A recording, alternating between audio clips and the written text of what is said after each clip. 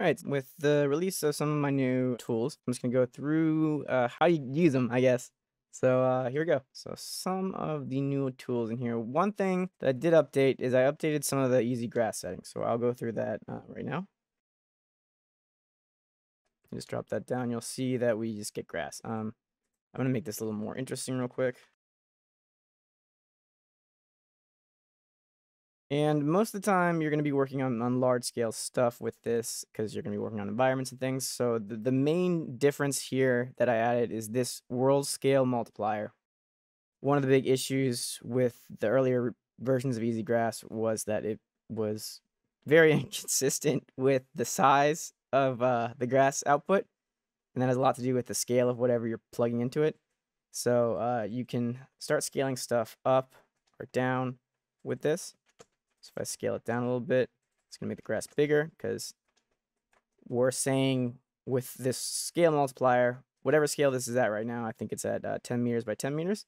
We're saying with this multiplier, scale it down by 0.1. So this would now be 1 meter by 1 meter. If we do start amping it up, you'll see that we get more grass in here. We can increase the amounts. A lot of small stuff like that. All right, now I'm going to move on to the next tool because that's, I think, the only edits I made to EasyGrass. So if I go easy, let's go into the easy fracture because I made some edits to this. So if I drop down the pig head, and just so it's a little bit easier to see, I'll disable the shader. There's a few things that I changed in here. So for one, you have a whole new tab for chipping, and this is not the chipping that you might see on the RBD material fracture. This is kind of my own workflow, and it allows you to get these nice shapes without some of the weird artifacts that the RBD material fracture gives you. So I'll do an exploded view, and this is fine for here, but if I go over to this chipping tab and I enable it, it's easiest to work with this single piece pass first because it doesn't actually fracture anything, and it is very fast to update, so you can kind of see what you're getting. And what we're looking at is we're looking at a single piece that's already been fractured, and these red little bits, these are essentially the cutting bits for the chipping. And now we have a few controls on this chipping tab. I think the most important one of them is probably going to be this convexity mixed midpoint, which you start bringing this down. That's essentially going to bring down, here, I'll give it more chipper, I guess you call these chipper geometries, I don't really know. But as you bring it up, basically this increases how sharp the angle has to be to cause chipping patterns. So you'll see it that we're only getting chipping on like these corners with real sharp edges. And now if we start bringing this down, you'll see it starts spreading them out more across the edges here. And that's kind of what I liked for the chipping, because I really just wanted the chipping along sharp edges and stuff like that where you might get some chipping. You can control the scale of these cutters. You can control the amount up here. And then if I'll bring this back down to 55 just so I'm not killing this. And I let go. Now you see we have all these little interesting chipping patterns. I'll turn off the exploded view so you can see how these are kind of cutting. So now we have these interesting chipping pieces.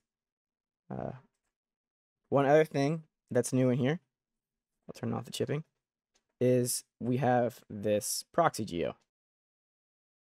In this input, this third input here, you'll see proxy. And by default, it's going to look exactly the same because we're not using a proxy. We're just using the input mesh. And what's going to happen if we plug this directly into the bullet solver is that for each of these pieces, it's going to try and make a convex hole out of it. And a lot of these pieces are very concave. So that's not going to work great. What we want to do is we want to check this on.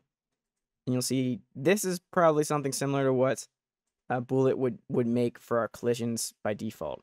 And now the lower we go with this,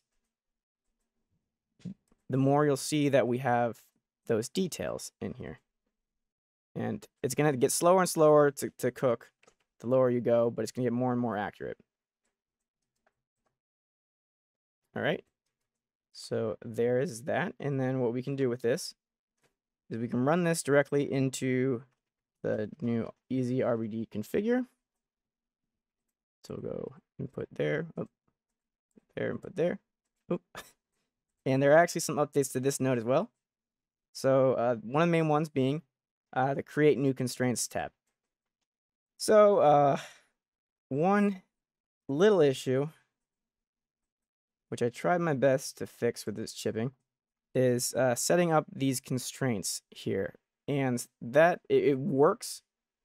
However, if you're going to do something like a soft constraint with these, some of the naming conventions get a little messed up and it gets messy to look at inside of the, 1 second. Sorry about that. It gets messy to look at inside of the bullet solver. So if instead in here you want to just create some new constraints, it gives you an option to do that. So you can go constraints, and currently we're just using the ones that output here. And now we can do create new constraints. And while it might not look like there's anything here, it's because we're using hinge constraints, which I find to be the best ones because they're, I don't know, they just seem to work a lot better for me. You can do some other modes in here, but I'd like this by default. And so we got these new constraints, and now we can use all of these constraint properties. We also could build the collision proxy in here if we wanted to, instead of up here. It doesn't really matter. So yeah, and then we just plug this into a RBD bullet solver. And I'll give it a ground plane just so you can see kind of what's happening.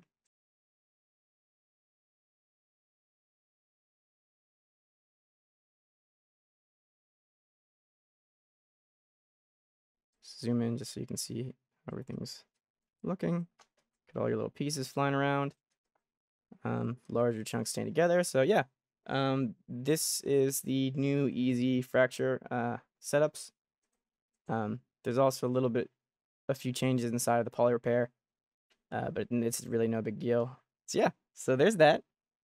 And I'm going to continue on to the next ones here in a second. All right, so next, let's see, we got the easy groom. So easy groom is a little bit complicated, but it's not that bad. It's actually super useful when you're doing animal fur, which is why I made it. So it's like a step-by-step process for creating animal fur. And it's not for hair or anything like that, even though it's called easy groom. I'm an idiot, so I should probably name these better. But anyways, so we got these steps here, and this is the main. It's a step-by-step process where once you're done with one thing, you'll go to the next. And there's also a little how it works drop down and some other tabs here that'll help you. But this drop down is going to be what you're using to jump from one thing to the next thing. Initially, this is just generating guides. So if I check this add mesh to output, you can see that it's just making these little guide guys on here. And that's probably fine for now. The main thing that we'd really do in this tab is just if we wanted to change the segments, or if you had some sort of weird thing that you wanted to do. And on this step, I will give it a little more guide density. On this step is where we want to jump into this node. It has a subnet in here. So if we double click, we'll jump in and we get this paint density and length attribute paint node. Now in here, I also have some of the instructions here for you if you forget again. So there's a no fur, a length, a width, and a density attribute. The no fur is just going to eliminate fur, any fur for both the guides and for both the final fur. So if we just paint this on, I might have to go to add here. So we paint this on. You can see it's eliminating the fur around the areas, and this would be something you'd use mainly for like eyes, probably inside the mouth. I get like inside his nose and stuff too. Just anywhere you might not want fur. And then you got options like length. So if I wanted to, right now it's set to add. I actually, for length, I like to go to multiply, and I like to have it somewhere like maybe 1.5 and 0.5 is the foreground and background. That way, if you paint foreground and paint background, so if I left click to paint the foreground, you can see that it's gaining intensity in those areas. So I can make hair kind of shoot up. And if I go to the paint background here, I can make hair smaller. Want to smooth this a little bit. And I'll actually paint the background a little bit more here. So you can get real, kind of get a lot of control with just what areas you want to be long or short. And the same thing with width, although we're not visualizing that right now because I don't have open shaded curves on. I'll show you how to do that in a minute. But density is basically going to change the amount of fur that's generated in these areas. So I'll go add. You can see the more times we click, the more little furs we're getting. So this might be nice in areas where the fur is really small and has to be really dense for it to kind of stand out, or at least look realistic. So let's make some fur around his nose like that. Okay, and so once we're happy with what we painted, we can, I'm gonna clear these. I'll clear painted fur weights, which is just a link to this reset down here. Let me redo these eyes, and I think that's all I'm gonna redo. All right, that's good. So now that we have that, we can move on to the next step. This tab right here is basically only going to show what step you're on. And that's because it's just to make it idiot proof. I often found I would be trying to edit some of the like parameters in some other tab and be like, why isn't this working? And then realize I'm not on the correct step. So this step is where we start to paint the direction of the fur. So we can do basically just in the viewport, we just start dragging along the mesh and we can paint multiple curves.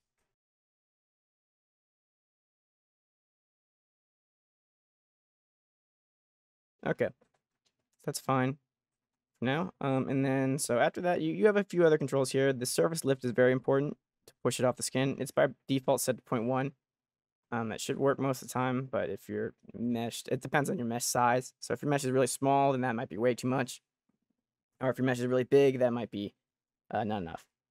And this voxel size is gonna kind of contribute to that surface lift. So the lower you get here, the more kind of detail you can get out of both these curves and this surface lift. Okay, so here isn't the only place you can change this direction, so I'll just use this drop down up here, which is the same thing. So I'll go skin lift collide, and this is really kind of the same thing that just happened, where we're just advecting the fur. You can push it out or do some other things in here. I really don't do a ton in this tab, but it is important sometimes. So we'll skip to the next, and this is where we actually generate the fur. I'm gonna hide that input geo, and I'm also gonna go up here, and under MISC of the object level tab, you can check on shade open curves. You'll see basically the width, like the thickness of the curve. And you can see that here if I start turning up the thickness.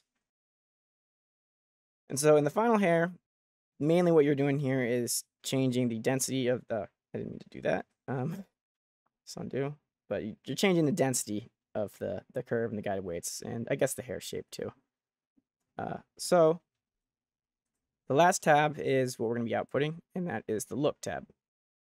By default, it's going to give you just these kind of crazy colors here in this tab, and it's coloring it from the root of the fur to the tip of the fur.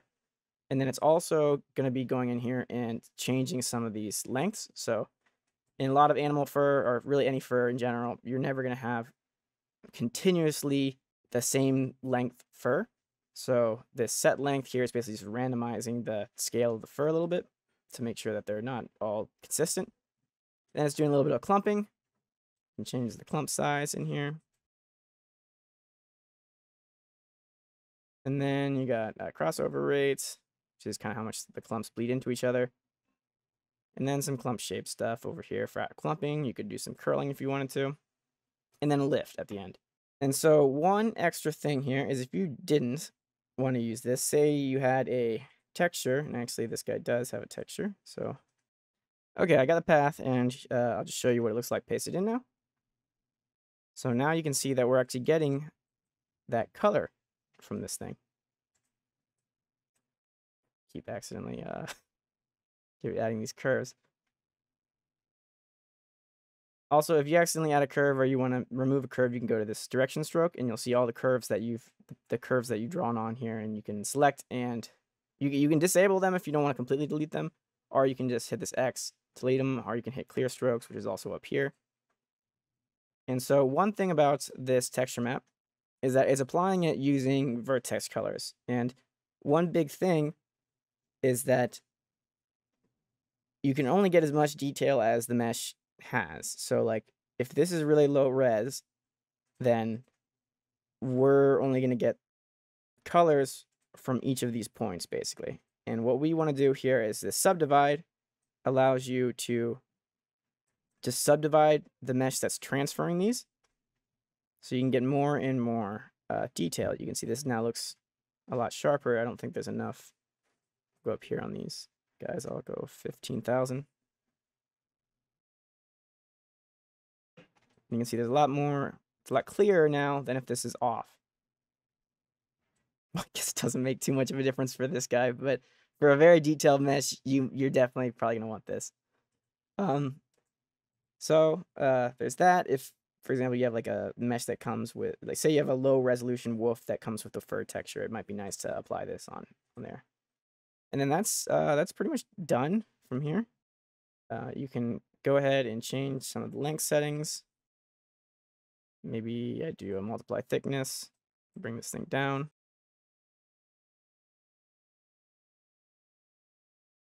And there you go. It's just pretty easy to paint with this, or at least get a quick animal fur on something. And that's kind of the point of that. The last thing I'll show is if your animal is animated or something like that, then you'd want to do this whole thing at rest. So you'd probably want to do a time shift and then delete the channel so it's not animating, it just stays at 1. And then whatever is animating, here I'll animate this a little bit so that it just moves forward like that. You want to plug that into the second input. And that's going to run through a deform. So you can see now that it follows this. You'll only see this update on the 5th tab, which is the final tab, because that's where it gets applied. Just, yeah, something to keep in mind there. If you have deforming or animated geometry, that's how you do it. And, yeah, so that's the easy groom node. All right, let's see what's next. Okay, we got easy attribute from camera. And for that, we're going to need a camera and some type of geometry. So let me just make a camera real quick. And then I'll make some geometry.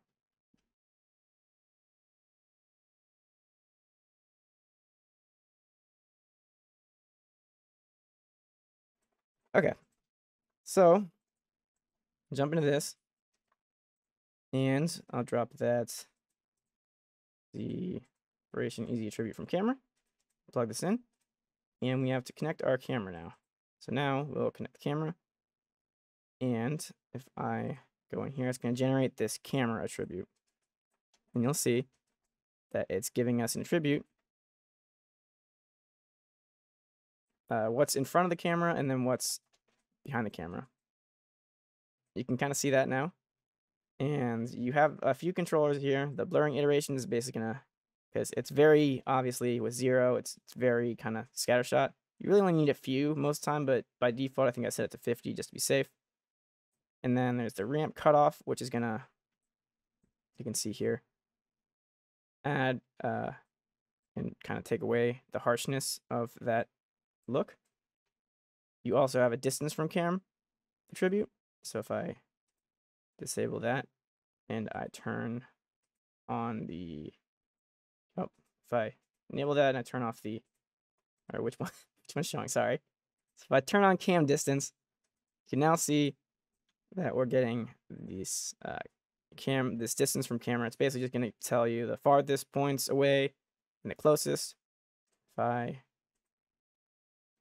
do a geometry spreadsheet just so we can look at these attributes.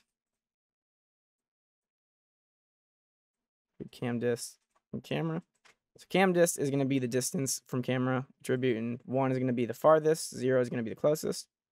And then cam is just going to be typically kind of there is a little bit of a fall off, I guess, but it's just going to be that what's hidden and what's not. One last thing you can do here is you can actually bring in, if I go to that rubber toy, and I'll include this hotkey also, which is very nice to just Control-Shift-V, merge stuff in. If I have this, it's behind this, so it's still not visible. So it would make sense for the camera attribute to make up for what's not visible here. So if I plug this in, you'll see now that it's like it kind of like projects a shadow. So you can hide things behind it with this attribute. And that's, I think, the gist of it. I guess you can change the frame that this camera is projecting from. Change the name of the camera attribute and all that stuff. But yeah, that's the gist of this one. I'll move on to whatever is next. This. I hate this. It's easy attribute from point number. So we plug this guy in, and all it's doing is just giving us an attribute from the point number. So the highest point number is going to be 1, lowest point number is going to be 0. You can do some sort operations in here. So if I sort by Y, it's going to sort the points from top to bottom, and then it's going to apply this attribute, and then it's going to reapply the original point number, so you're not going to lose those point numbers still. But if I plug this in, for example, just to show you, now it puts an attribute called range, and now you can see we're getting black at the bottom here and white near the top. You can do by X. You can see now we're getting left to right. By Z, you can do just a shift, random, spatial locality, proximity to point. Lots of stuff you can do here. So I mean, that's just kind of I guess there was actually a visualized color here already. But remaps, all that good stuff. So that's this node. Let's move on to the next one. Hate this thing. So attribute mix. I don't know if I cover this one, so I'll cover it real quick. This is not new to the new pack, but it's just one I use very often. So I'll give this thing a color. I'll give this guy a color. Make this one something like that. And this one something like that. I'll make it blue just so it stands out more. Okay, so now if we plugged the 2 of these in, and say I use that attribute from point number. So I plug that guy in, and I go sort operation, I do by Y. And now I want to blend in the color of this thing. I want to blend it in using that attribute range that I just made. So I'll do, this is what type of attribute. So we're going to blend CD, and it is a vector 3. So that's what we're going to blend with. And then the blend with, I mean, that's what we're going to blend between. And then the blend with is what we're going to blend with. So that is called range. Now you can see that we're blending between the 2 of those. We can remap this as well from here. And you can do all sorts of things with this. You can do, if you didn't want to do B, you could do P here. And I'll transform this guy up a little bit, or maybe even push him in like that. And now you can see that we're using that range attribute. If I change this to by Z, by X, and this can be any attribute. We're using that to blend between them. The swap inputs is just going to swap the way they're blending, basically. So you go from this one to this one instead of from input 1 to input 2 down here. And yeah, so that's the easy attribute mix. Let's keep going. So easy clean is a simple. One thing about the clean SOP is that you might get a lot of errors with things depending on what scale you're working at, because if you're working at a very small scale, the clean SOP actually it uses like distance based things. Like if it uses fusing and it uses basically distance based lengths to tell it what polygons and like what kind of points are overlapping or on top of each other and stuff like that. And so if you're working at a really small scale like I have been in some other projects, this basically all it really is a match size into a clean and then into a match size again that pulls it back down to what it was, and then it just deletes that match size attribute and pulls in any match size X forms that you might have had already. So pretty simple. You control the snap scale here, and that's the gist of this guy. And this is at 16 million points right now, 16 million primitives. So we're gonna bring this down a good chunk. So let's make a camera first. I'm gonna delete this camera I was using earlier. Let's find a shot that we might like. So maybe something like, I don't know, some landscape shot like this. So I'll make a camera here. And there's my camera. So let's go over a few of the new tools that are in the Easy Pack. So the biggest new tool in the optimization tab is probably go to optimization.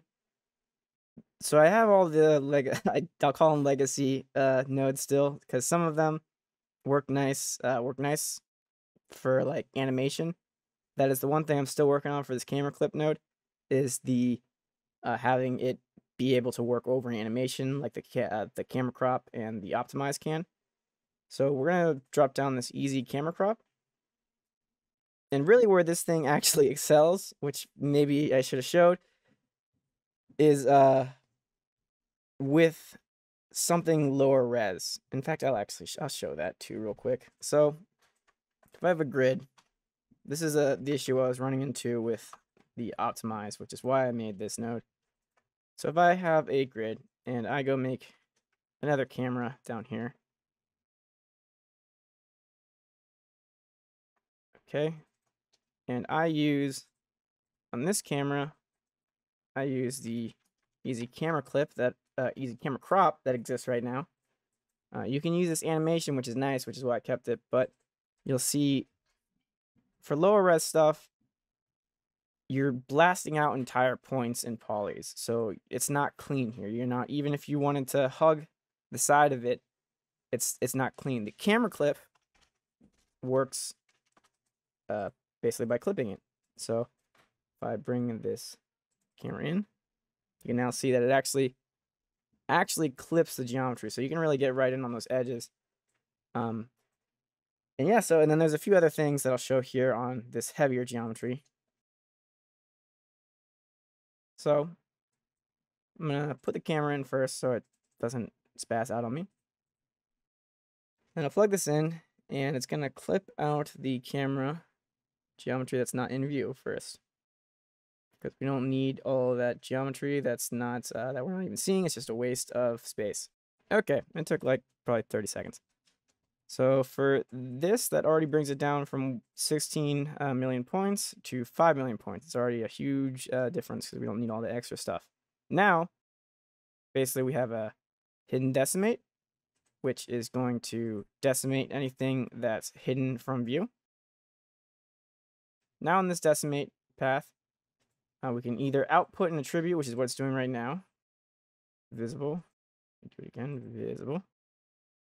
Okay, so now you see this really nice visibility attribute that we have. So you can do that. R on this, you can also just go ahead and blast it out. Just gonna cut holes and everything. You might not want that because you might need this thing to be full. Or you can do a poly reduce. So bring it down to 8. You can go crazy with this thing because, I mean, you're not seeing these polygons anyways. You can see we have super decimated polys. You actually might see a little bit here, so let me bring this up. Not gonna bother with that. This is fine, honestly. So 3,482,000 already. You can also make sure that this thing is full. So in certain cases, say this thing already had like a base to it and everything, and it's full. It's an actual, like, it's all the polygons are connected. There's no open. faces. You might need something like that if you're going to do subsurface scattering on things. Like I know, for example, Redshift needs, if you're going to do subsurface scattering, at least it wants the mesh to be enclosed so it can actually get a depth attribute. And for stuff like that, there's this polyfill up here. And by default, this is the issue. We'll see what this looks like. Actually, I'll turn off this decimate. So this is the issue you're going to get when you polyfill things for most of the time. So it's taking these edges right here, and it's going to try and launch them straight through the mesh. So that doesn't really work most of the time. It is an option on this polyfill setup, but it kind of sucks, and I don't know what you might need it for, but it's there if you need it. The best one is this fractured box fill, but it does take the longest since it uses Boolean.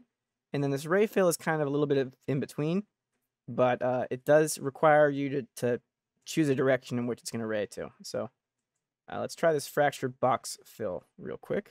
Okay, so I'll clip something like this. I'll run this clip. So this is the unfilled mode that it's clipping out. And now I'll run the fractured box fill. All right, so it just finished.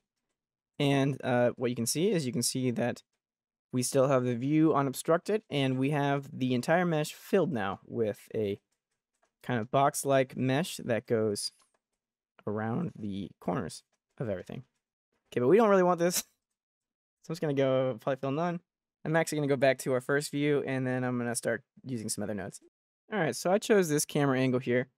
And then I decided I'm just going to blast out stuff that I don't want. So we got this down to 3 million points for this shot without really taking out any of the resolution here. And I'm going to go ahead and cache this. So I'm actually going to use one of the other nodes that's in this pack, Easy Stash. And this node is really just a stash node. But it's a stash node that gives a very specific path. So it's going to give you a specific path for everything. Even including the geopath, so that everything kind of stays the same. And it's not like the stash node. It comes with Houdini, because the stash node is going to cache your geometry to the hit file itself. And this, I don't even know if I want to show you this example, but let's just do it. So I'll stash this here. And this is stashed to the node. Now if I save this hit file, save it.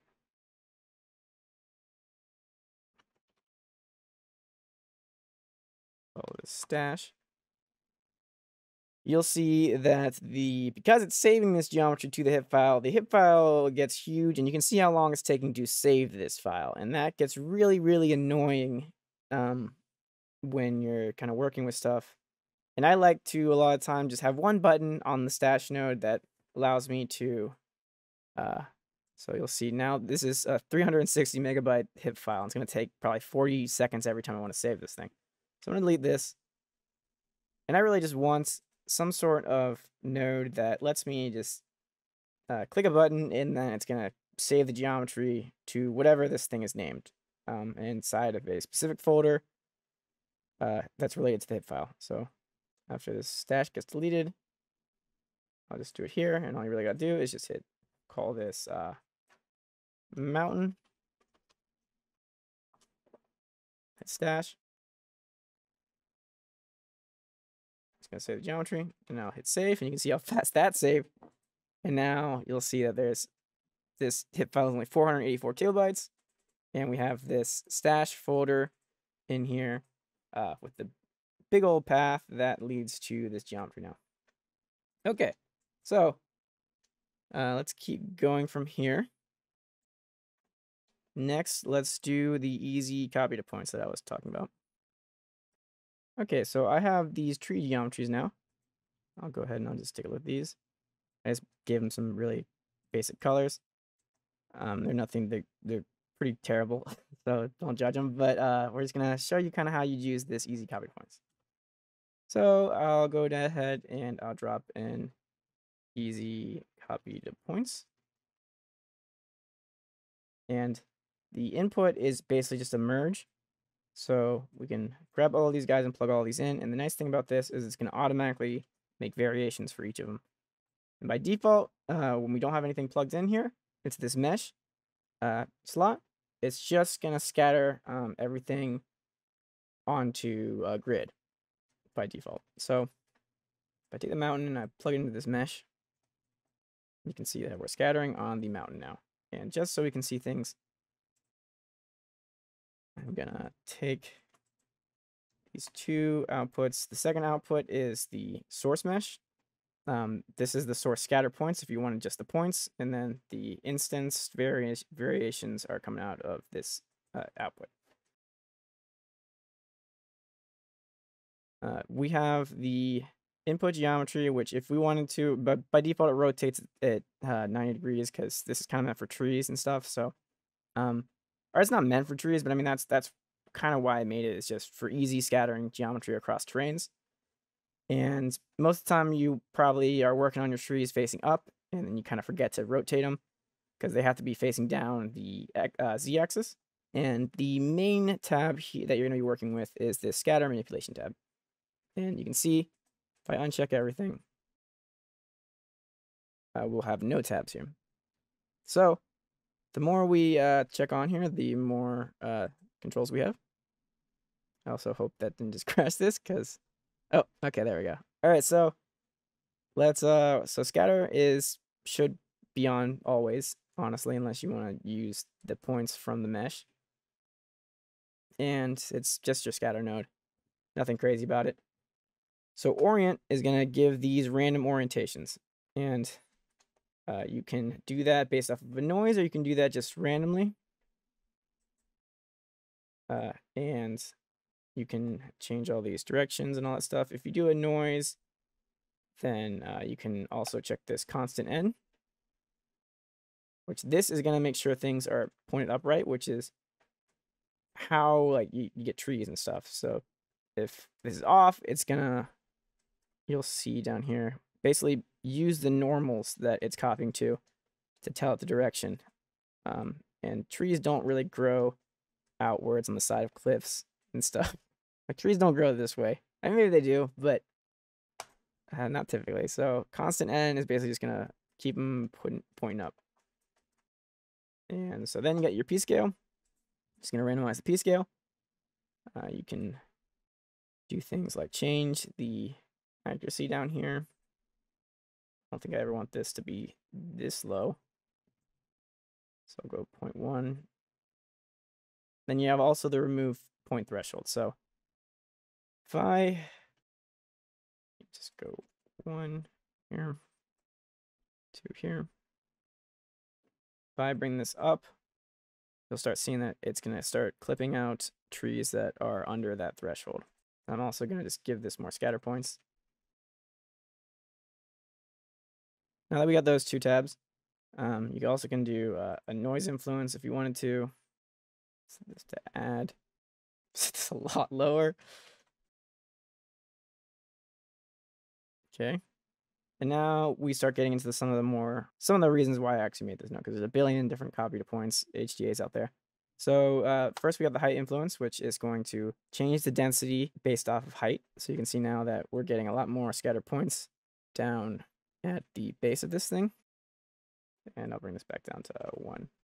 Okay, so now you're seeing that we're getting a lot more points at the base, whereas the higher we go on this mesh, the more it chops off. And this is not a actual height-based operation. It's the local height. So it's a 0 to 1 from the lowest point on this mesh to the highest point. So it doesn't matter if your mesh is 5,000 feet tall or if it's 3 feet tall.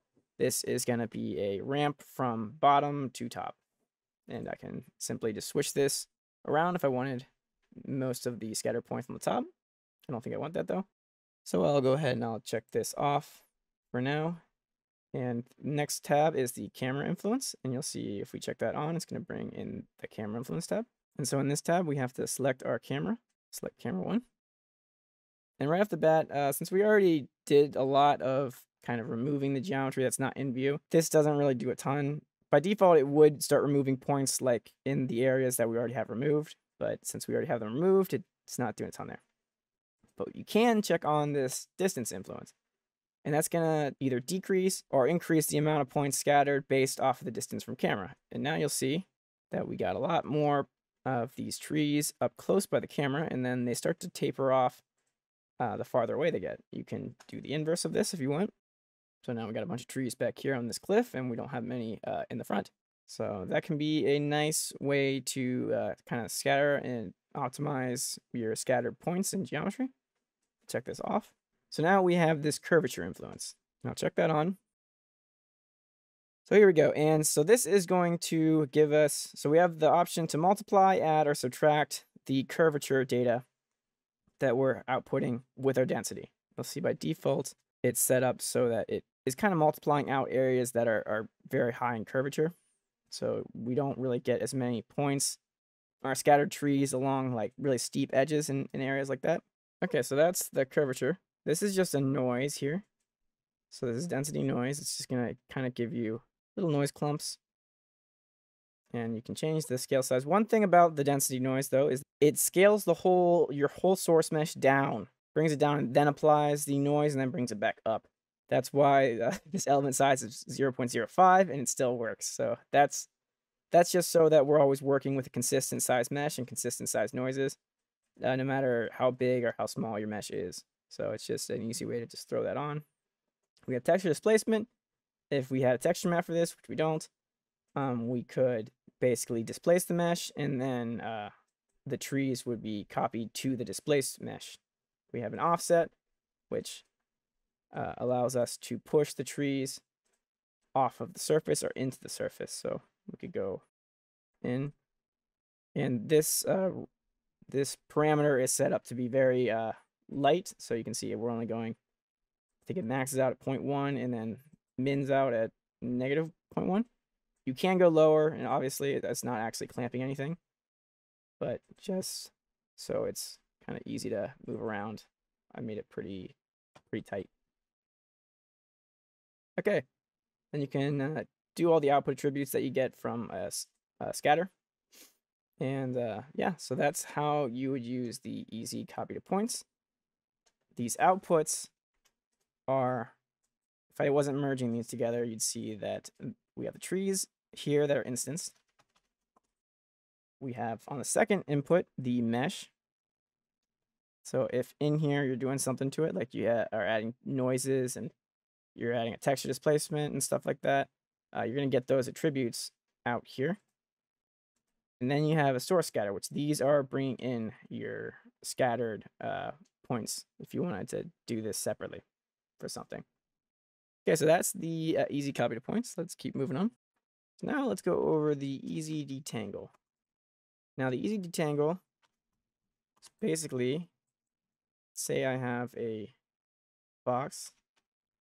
I'll subdivide it a bunch. This 5, something like that. And let's say, yeah, just let's work with that for right now. So one thing you could do in here is the enable self collision. So this works well for something like if you have a bunch of strands of hair, or you have a bunch of tubes or things like that that are kind of running over each other, that you might want the self collisions on. I'm gonna turn that off because we're not really working with that. And let's create another box. And I'll just kind of take this one and let's move it like that. Scale it out. And like that, something like that. Okay, so if we plug that box into the second input, yeah, we get some terrible looking stuff. And that has a lot to do with how this automatic mode is working. Essentially, this is trying to push the geometry back to where it's trying to basically, I guess, detangle using this collision. I'll explain here better just using this setup.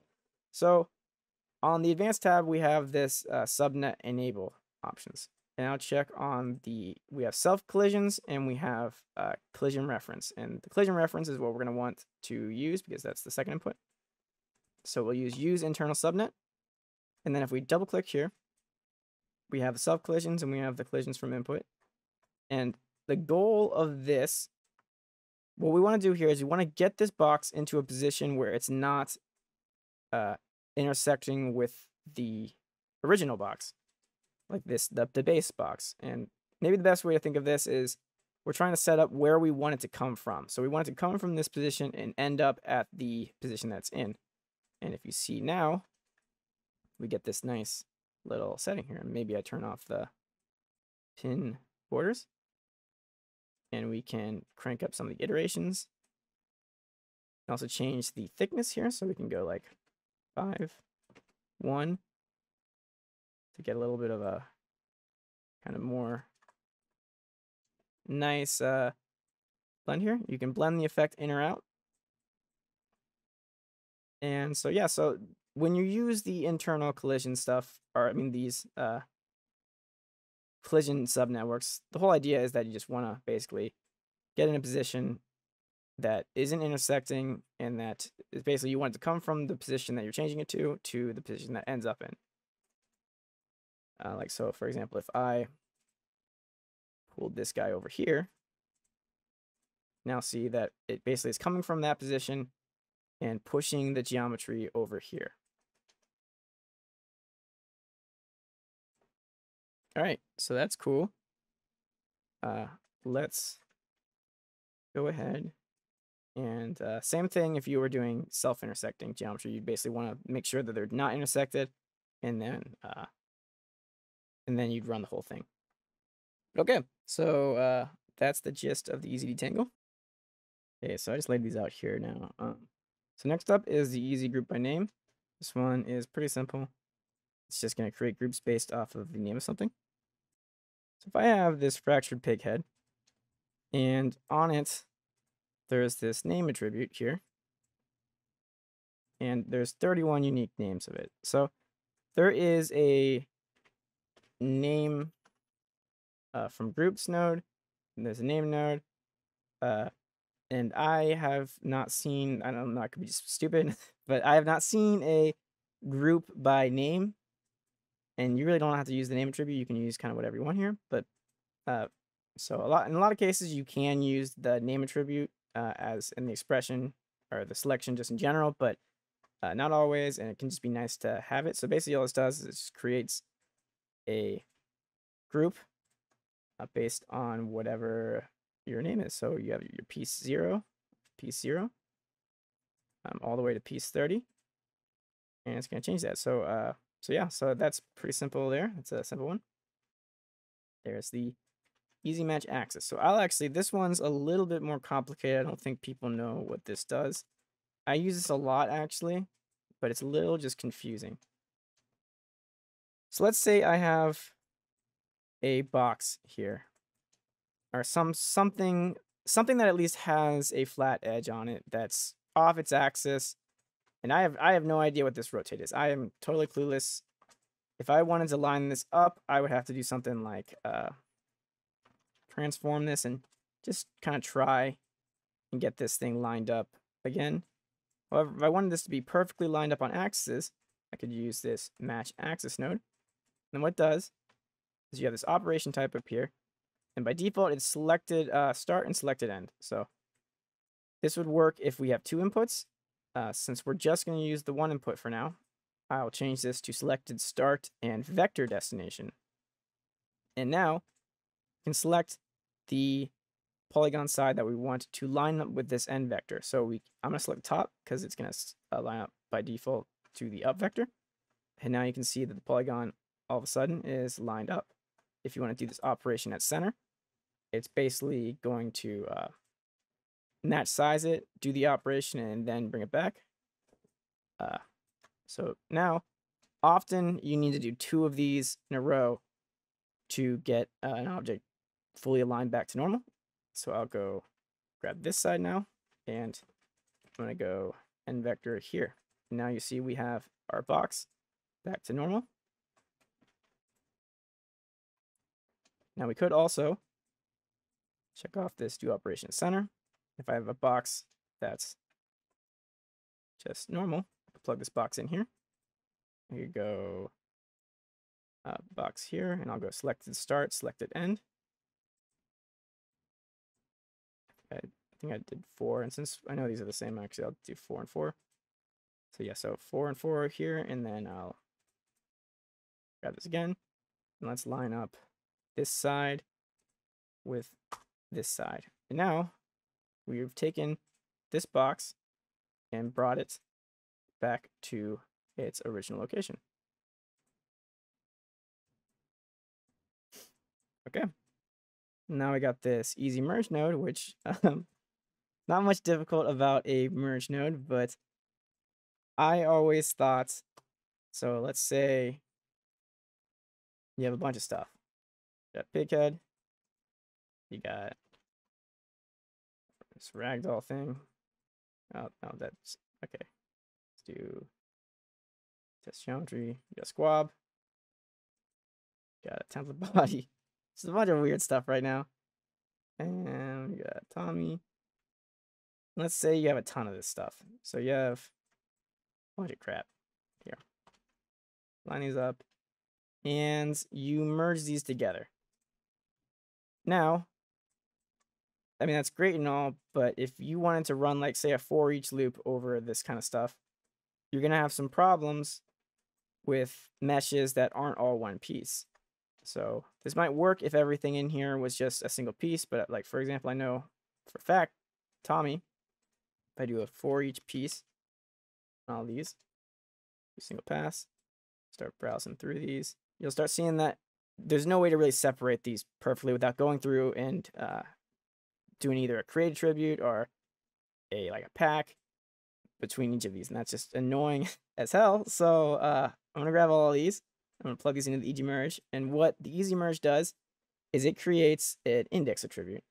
So you'll now see this primitive merge index, and you can see that we have 16 of them. So if I do for each named primitive, and I set that to merge index, yep.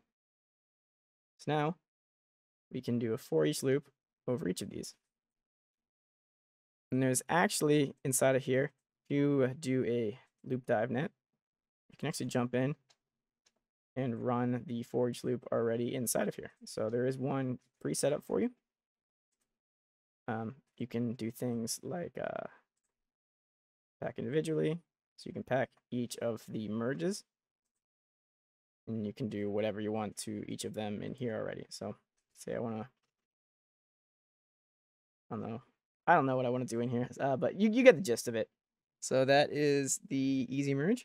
Let's keep it going. So next is the easy crease smooth, which is basically if I take some stuff, say I take a pig head and that's geometry rubber toy, then merge these things together, and I translate this guy maybe down a little bit and over, maybe I rotate them. So if I wanted these guys to merge together, I didn't want to use a Boolean and I didn't want to use a VDB meshing because I want them to keep their UVs perfect how they are. But I did want to blend this edge, this crease here, and I wanted them to be one connected object. You can do that with the crease smooth, which is really, you can plug in whatever you want in here. And if I turn off this, you'll see that these guys are now one mesh. And in here, you can increase the blurring iterations. You can increase the crease step size. You can do a subdivide.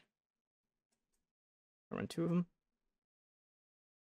So now you have this nice little crease, and the UVs are cut along the edge perfectly. I mean, they don't look great right here, but turn this off. They're not changed. They're not deforming. They're not creating any weird artifacts or anything like that. So that's the gist of that. So if I can do a bunch of these if I wanted to. It's really anything you merge together. And this thing can actually handle a surprising amount of geometry. So you just have to merge it above and then pull it in, and it'll do its thing. And yeah, so that's the easy crease smooth. Okay, so next we're going to take a look at the easy normal. If I pull this over, I think this is going to show best on a circle. So we'll create a circle. I'll go ahead and I'll plug that in. Okay, so by default, if it doesn't have normals, it's going to give you a few. So we have a few different things going on here. We have this input normal, which is going to generate a type of normal for us. So if we do input normal, it's going to pull through from whatever we already have here. If we do point normal, it's going to generate point normals, which is what it already kind of did, because we didn't have any normals to begin with. So you're not really seeing any change there. Then we have tangent normals, which are going to pull in the, it's a polyframe with the tangent set to actually be the normal. So you can actually change the style of this. You can do first edge, which, if we zoom in, you can see is pulling the normals there, kind of around the curve. You can do two edges, which is going to use two edges, and that ends up pointing inwards. Then there's primitive centroid, which doesn't really change much here since our circle is perfect. But we can also change to bitangent, which is going to give us some different looks here. And we can mess around with tangent style if we want. Two edges is usually fine. Switching between these two will get you similar looks.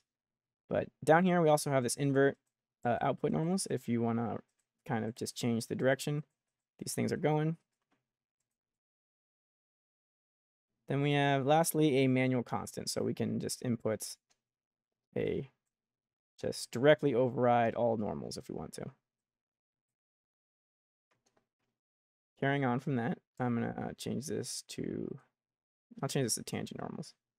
You might be wondering what this tab down here is and why this guy's grayed out. So this is the math operation. Currently it's set to pass through, so it's not using this operation input at all.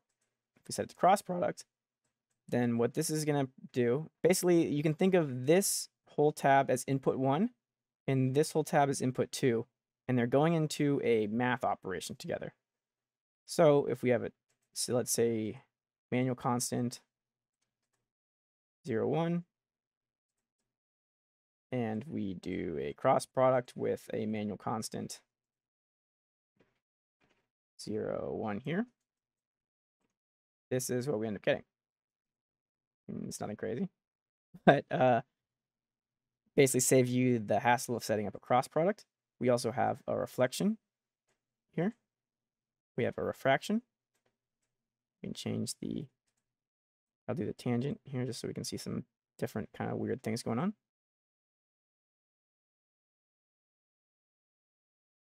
So that's a reflection. We can do a dot product, and we can do the average. So right now we're averaging between the manual constant and the tangent normal of our operation. What we could also do before this operation here is this pre-operation. So we're pulling a normal type from these inputs here, and then we can run a pre-operation. So I can get the cosine of the manual constant, or the tangent, or the complement of it. We could do absolutes, normalize it. We could just invert it here if we want. So, I mean, there's lots of things we could do here. I'll go ahead and I'll just leave this to pass through. Same thing on here. And then lastly here, we can use this post operation. So I'll do a bitangent. It's going to do a reflection based off of, we'll just do something weird. Okay, so that's a weird looking thing. And if we wanted to, we could use this post operation, which the post operation is the last thing that happens in all this this chain.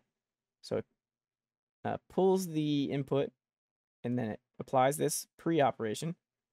It pulls this input, and it applies this pre-operation. Takes both of these and runs them using one of these math operations.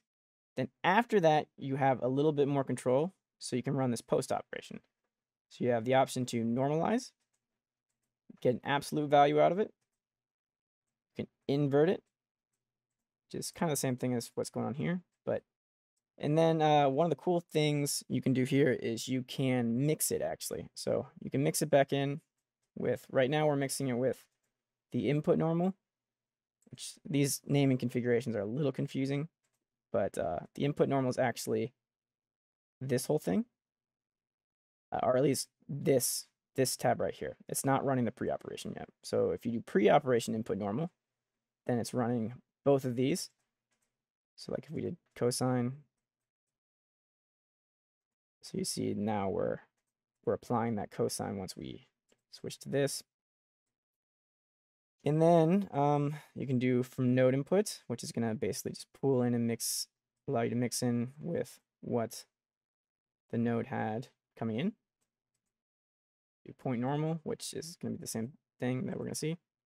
Do bitangent or tangent and bitangent here as well. One other cool thing you can do is you can, instead of using this mix knob, you can actually use an attribute. So for this, I'm going to create an attribute from point number. And since these are actually numbered around, that actually might be kind of cool.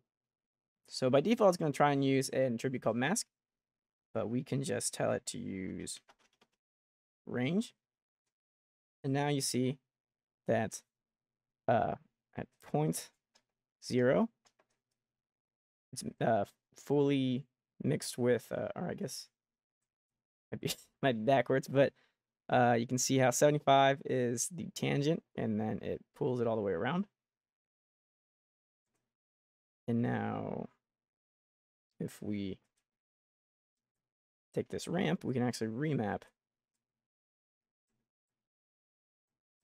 what's happening here. So we can maybe take these down. There's some fun stuff you can do with this. I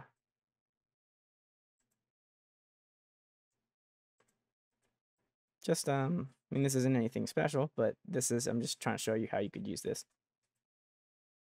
And then after that, we have this advanced tab. And in here, you can normalize the normals coming out of here.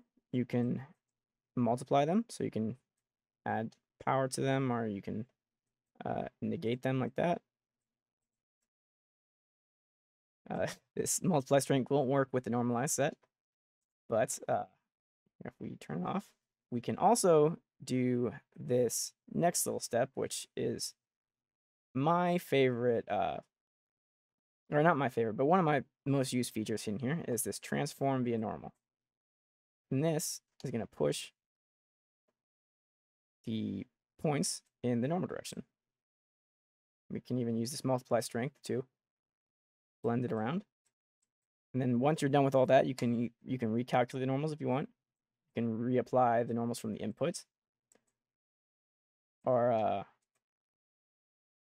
you can normalize them. I mean, you can do all sorts of stuff, but this is just a nice little node to make a lot of these operations easy. It really is just running a point VOP in here with a lot of different cross products, reflections, and math operations going on that really would just kind of be annoying to have to set up time and time again. And it's just an easy way to quickly apply a bunch of them. So let's move on to the next one. Now let's take a look at the easy normalize. And this is just going to take any vector attribute and normalize it. So if I do, let's just create grid. And let's do randomize. Just do something like a color. Sure, why not? And let's make this something crazy. And if I plug this in and I do attributes normalize, I do color, you'll see that previously we were getting color ranges way higher than just 0 to 1, and sometimes even negative. And if we go normalize, then you'll see we're all within the 0 to 1 range. So that is the easy normalize node. Then we have this easy not a Boolean, which the easy not a Boolean is not a Boolean. It is a way, if you just wanted to kind of blast some stuff out, so like this pig head, let's say I have a sphere, run the easy not a Boolean. It's gonna kind of group some points based off of where this thing is, It's not going to Boolean at all. It's just going to delete geometry. So sometimes you might not want to have a Boolean because it can create bad polygons and n-gons and n-gons and things like that. Not always the best. You have a few different controls here. To delete non-selected, you can delete it based off of a distance attribute. Some smoothing operations. And yeah, that's the easy, not a Boolean. Next, we're going to do one of my more favorite ones. So there is the easy object merge. And I'm going to go ahead for this and drop down some test geometry at the object level.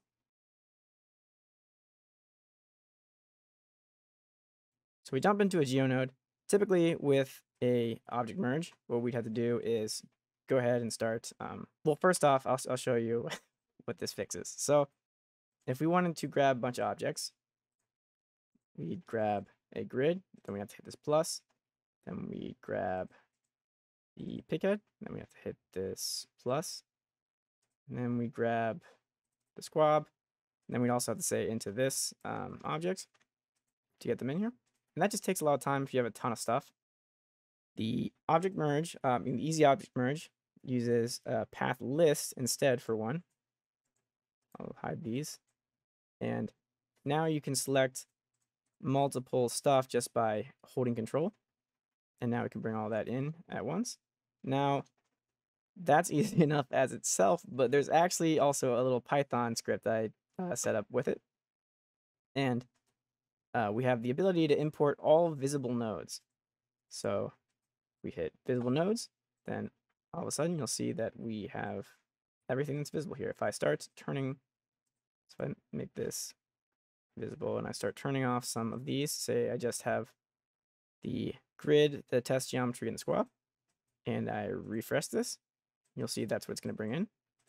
And also have this layout option, which is going to lay out the geometry in either X, Y, or Z. I forgot that I rotated that grid. That's confusing me. And then we can also pack the geometry on input. We can pack by connectivity. We can pack by name. None of these have names, so I don't want to do that. But there's also, we can delete attributes. We can delete groups on its way in. And if we wanted to switch back to the manual mode and have these options, all we have to do is click this manual merge on the switch. Whenever you hit the visible nodes, this is automatically going to switch over to all visible nodes. So just go back and you're good to go. And that is the easy object merge. So now let's go over the easy packed edit. And for this, I want to create some simulation geometry. So let's just use a pig head. And I'll actually go over this node here in a minute, I'm sure.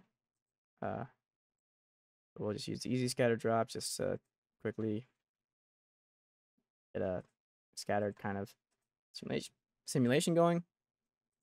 So now that we have our little simulation, let's say we wanted to edit these packed primitives, but we didn't want to have to resim this or do anything. We didn't want to edit up here. We wanted to already have the simulation done, then we wanted to just edit it now. The problem with that is that these are packed in instance geometry, so we only have a single point per piece, so there's not really much we can actually edit here. And unpacking these is going to make us lose all that optimization. It goes from 150 points to 430,000.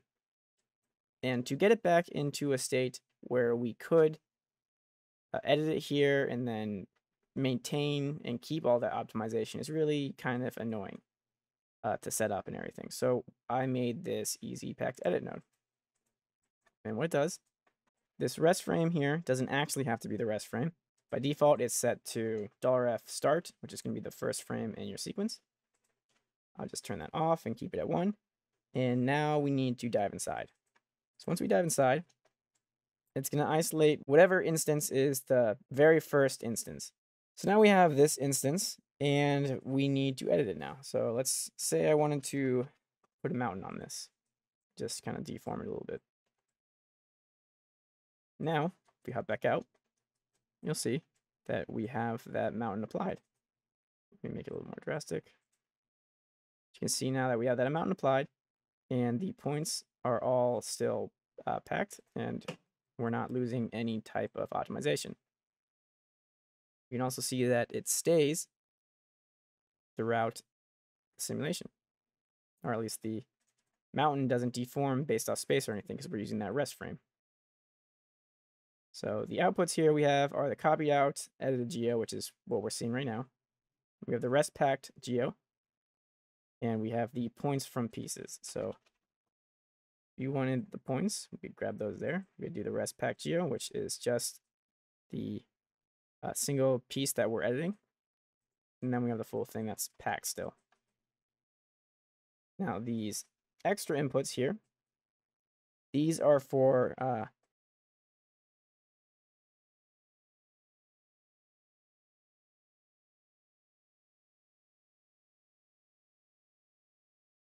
plug that in.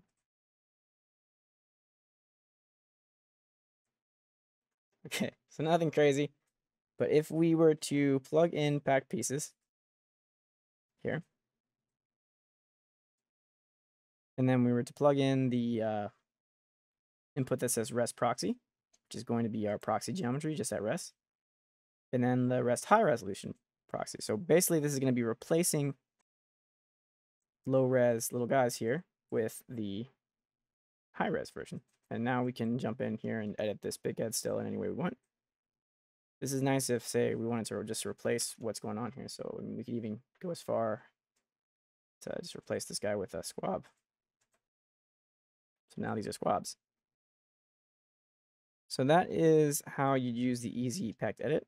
One thing to note, though, is that the easy packed edit is only going to work over one type of primitive at the moment. So I'm working on a solution where it'll work over multiple scattered stuff, but like, for example, if we had the squab and the pig head both merged into the same sim or something like that, then whatever one we're going to be editing is going to be the one that's applied to all of the points. So it's going to basically overwrite everything with just one of them.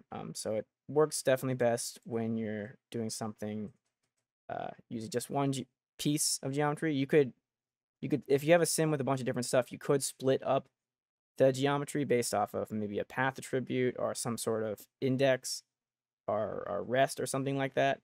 Okay, let's move on to the next. All right, so now we have the easy quad remesh using labs.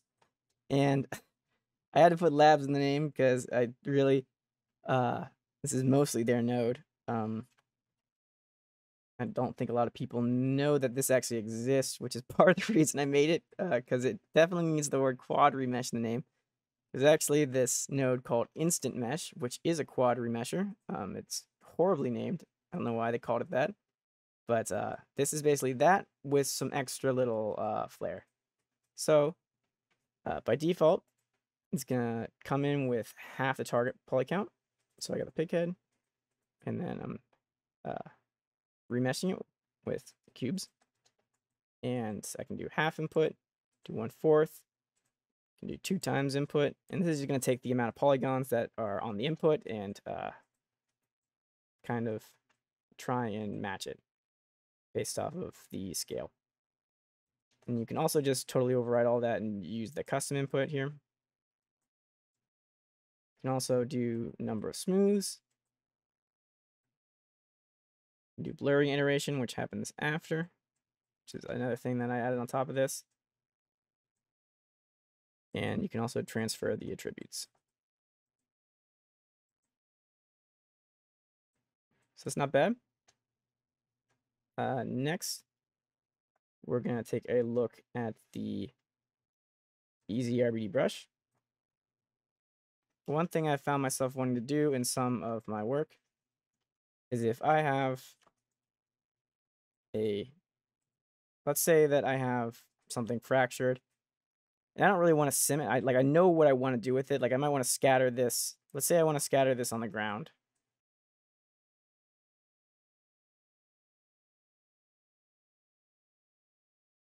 Okay, cool. So if I have this now, and I plug this into the easy RBD brush, I'm going to need to initialize it. So I'll hit initialize. And I'll reset all changes. There might be a little bit of just kind of offset from the beginning. Now you also can just pull in all visible geometry with the easy merge node. So you just hit collisions from visible geo. It's going to pull in that, and now you can see that we have our collision geometry. And now you just kind of start pulling away in the viewport.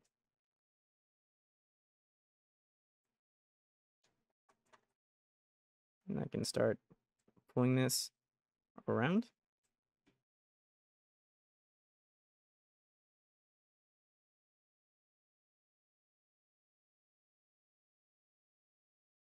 And let's say now I want, let's say I want to add gravity now.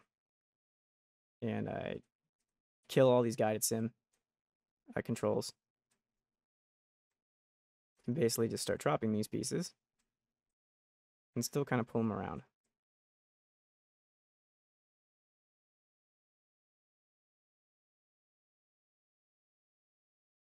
Nice. And I mean, that's kind of the gist of it. There's some other controls in here for concavity. So like if, for example, you're not getting enough concavity out of this, you can start pulling some of this down. If you have a lot of concave angles where like stuff is like going inwards like this, then you probably want to keep bringing this down a little bit. It's going to take a little bit longer, but you'll get a lot more accurate collisions. Same thing with the collision geo. There's also a mass concavity over here. It's by default set lower, so to 0.1. And there you go. That's pretty much the gist of it. Reset all changes is going to bring everything back to the original position. Cook RBD is just going to encase. So the way this works is it runs basically a vellum brush on grains, and then it runs Python to cook and stash after each mouse click and drag, and then refeed that into the vellum brush and reset all the the applied edits. Hopefully that's not too confusing. So it does that, and then it runs the RBD sim. So if the RBD sim is looking weird or doing something, you can just click this cook RBD, and it'll make sure that it refreshes it. It should automatically actually hit this button every single time you let go of your mouse. So it shouldn't really be a big deal. But if you are having issues with it, it's there.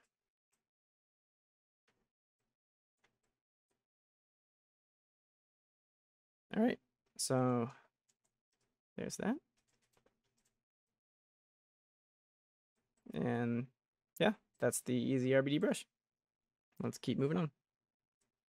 So next is the easy VDB remesher. And this is just a simple VDB remesher that's has set up to transfer attributes and sharpen edges and stuff. And it also scales this down to basically a normalized scale before it does the remesh, so it should be pretty consistent. But you have voxel size up here. And you can, if, for example, you're not getting sharp enough features, you could choose to sharpen the features here, which you might end up getting some artifacts, but it'll help definitely keep the shape of whatever you're trying to pull in. And then you can mess with this blurring or smoothing attribute as well. So it's pretty simple, but yeah, that's the gist of it. Let's move to the next one. So this is easy vellum brush, and for this one, I'm actually going to pull in a actual piece of geometry just because it is going to show how this tool works better. All right, so this is a jacket that I got off of ArtStation, and we're going to be using the easy vellum brush. Now, the main things that this is fixing is just kind of how vellum brush configures and sets stuff up by default. So if I were to drop a vellum configure cloth and then a vellum brush in here. Okay, so now I try to start pulling some stuff around. You can see for one, it's taking a considerable chunk of time just to move something. And for two, I'm getting some weird stretching on stuff. Also, if I was to move these buttons, you'll see we start getting stuff like this, where the button's flying off. And this doesn't really feel like how this jacket should. It doesn't feel like this jacket should stretch like this. The Easy Vellum brush uses kind of a low-res proxy workflow. So if I plug this into the Easy Vellum brush, it's going to run everything for us already. So it's just got to let it do its thing. Okay, so you got this now. And this is the proxy geo. And this is really what we're going to work with for the most part. You can work on the final geo, but typically you really just want to work with the proxy geo, and then whenever you're ready to switch over, you switch to this final geo. And now you'll see that if I switch to drag, we can start kind of pulling this thing around how we would expect the jacket to actually move, and it just works a lot better because there aren't as many polygons and it's a consistent amount. So Vellum doesn't think that it needs to stretch this as much. Okay, and so that now whenever we're ready to switch back, we just switch to the final. And now you see our buttons are all still in good position, and our sleeves are all working good.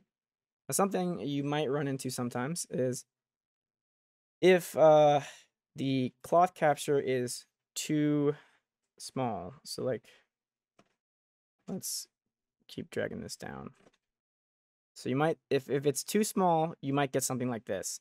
And if you start seeing anything like this, just go to the cloth resolution tab and start upping this cloth capture radius.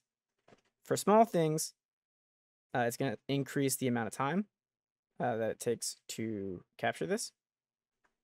Because basically the radius is telling it how many points are influencing each point. So like if I move this point right here, the radius is essentially how far around that point this point is going to affect. And that has to run over every single point. So the bigger you make this, the more time it's going to take to cook and evaluate. Also, if you aren't getting enough, let me just reset these changes. If you aren't getting enough detail in the pool, like if you need more detail from this, you can just up the target size, or I guess lower it. And that's going to change the resample resolution. So now we have this. So we have maybe a little more stretching going on, but we definitely have more kind of wrinkles and little details. Okay. Then if we want collisions, we just plug them into this second input.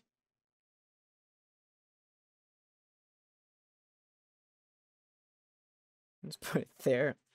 Just because I don't really care enough to make an actual human mesh. So now I'm just gonna reset all changes, and if I pull this down, sometimes it might be a little bit, I think this actually started a little bit inside of it, but we're getting pretty good collisions here because we're using VDB collisions. Now, if the collisions weren't great, we could increase or decrease this resolution scale to get like a better collision object, I guess.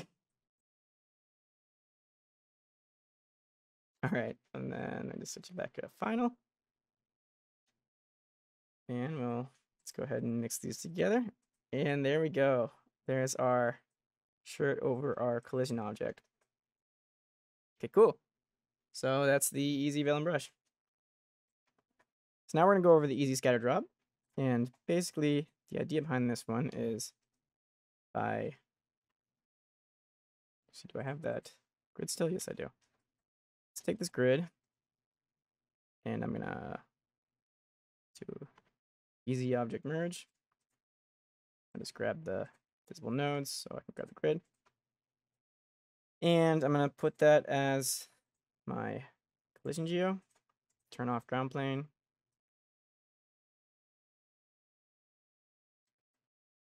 And I'll bring down the max concavity a little bit. That's fine. And now let's just do something like, for example, let's gather some pig heads. I'd probably do something more like a rock, or I mean, really, you can do anything in this thing. But gonna bring these guys in, and all you gotta do is just plug those directly into the scatter drop. And by default, it's just gonna make a bunch of them with these scatter points. We can plug in custom scatter points if we want, but for right now, I'm gonna just use the default that it creates. So I'll move these up a little bit, actually. Oh. And let's scale this in a little bit.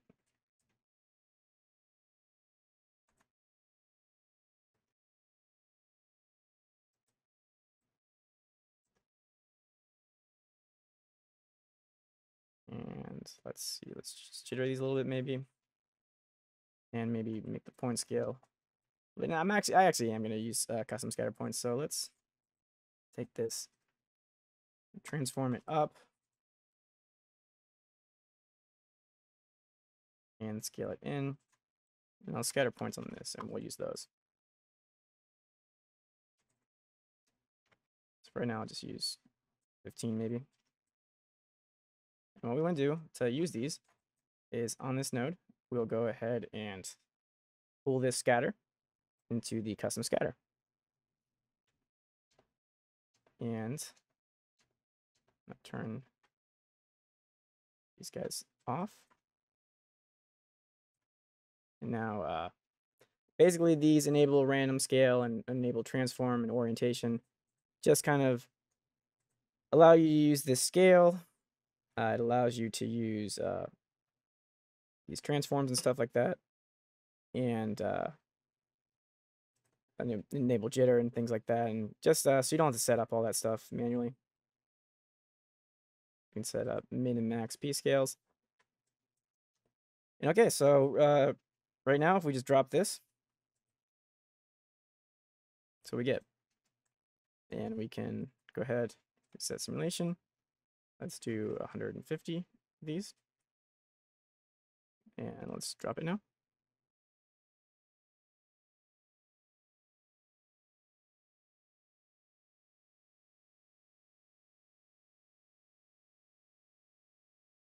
We still get pretty good collisions.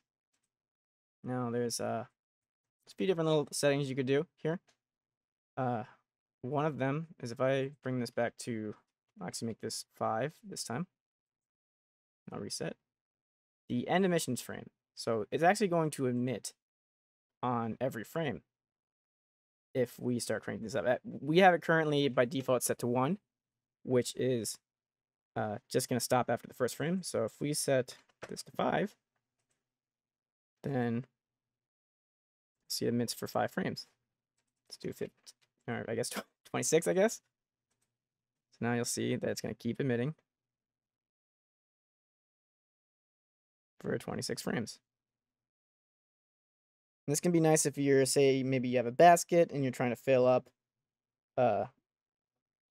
up with like pebbles or something, or I don't know. There's lots of little things you might want to use this for if you want to make a mound of something. There's plenty of different stuff you could do. You can also jump into this and you can use the solver. Or not solver, you can use pop forces. Also, now we're visualizing the collision geometry, which we can make a little bit better if we go up here and start pulling down this collision concavity. If the collision, if the geometry is super concave, like some of these squabs are, then that might help. I'm gonna pull it back. I'm just gonna change this back to 1. And now if we jump in, you can see that the collision geometry is a lot nicer. We can do stuff like up attract. Let's just put this to 0, 0, 0. And sure, I'll just use these settings. And I'll go 5.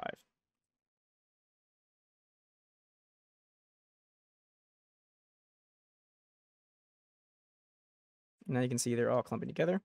I'm actually going to go ahead and use maybe a sphere and a few platonic meshes just to make this a little less, a little more noticeable, just because with the squab, it's just, it's kind of hard to tell what's going on. So now see that they're all kind of coming together. I'll do this for 20 frames.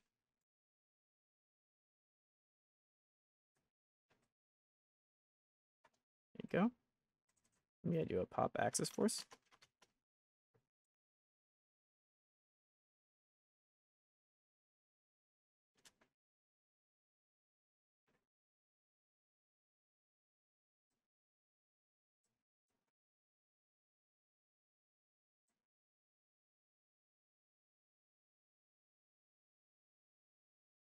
And now they're all clumped together. You can do a lot of cool things with this. You can change some of the input geometry settings, some of the force settings, the air resistance, gravity, number of substeps, time scale. I mean, like a lot of different things in here. So that's pretty much the gist of this scatter drop, and they're all going to output all of these as packed primitives. So yeah, that's the easy scatter drop. Let's take a look at the easy dynamic transform. And this is, I don't know how many of you guys have used Solaris or LOPS, but they have a physics-based editing transform that you can use. And I enjoyed that, and I wanted to make that at SOPS level. So this node is essentially that. So let me just create some collision geometry for it.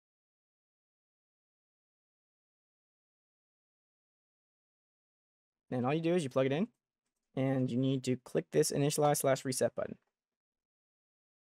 Once you do that, it's going to pull in the initial geometry, and you also need to import collisions if you just want to import everything from the scene. But actually, real quick, first I'm going to make sure that this is not already colliding with stuff. All right, initialize, reset, import collisions. Okay, so now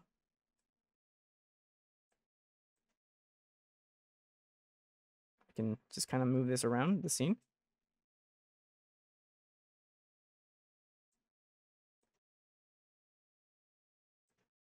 And it can collide with stuff. So like if I wanted to hit the ground,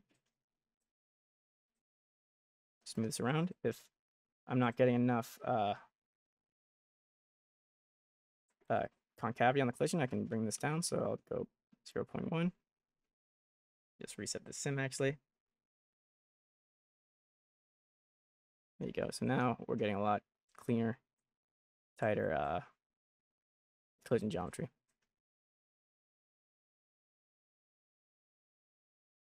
All right, and so that's the main gist of it. If you want a little bit higher resolution, we can do higher amount of substeps. And it's not going to change a ton, but just a real quick way to be able to move something around the scene and have it collide with stuff. So that's the easy dynamic transform.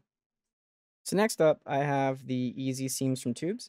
And this one is a UV/seam generator for kind of tube-like geometry like this that might be a bit difficult to UV properly because you want to UV along the seam, along the tube.